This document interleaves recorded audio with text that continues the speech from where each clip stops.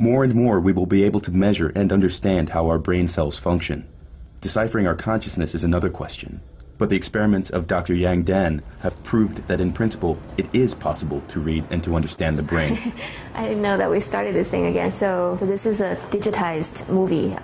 We present this to the animal, and we record the activity of their visual neurons. And these electrical signals that we recorded from will travel through these cables. She managed to tap the vision from the brain of a cat and to reconstruct what the cat sees onto a computer screen. So this is a digitized movie. This particular movie is a short clip from Indiana Jones, I think. Here we see the two images next to each other. On the left, the image that was shown to the cat. At the right, the image that is tapped out of the cat's brain.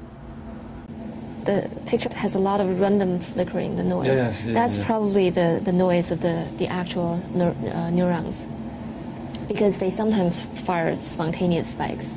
We consider those noise, but maybe they reflect something else, maybe the thoughts or something. But we can't distinguish that. So when we use all of those, thinking that they represent visual information, this is the reconstruction that we come up with. It is the first time an image was tapped from a brain. It proves that we can read and understand the grammar of it.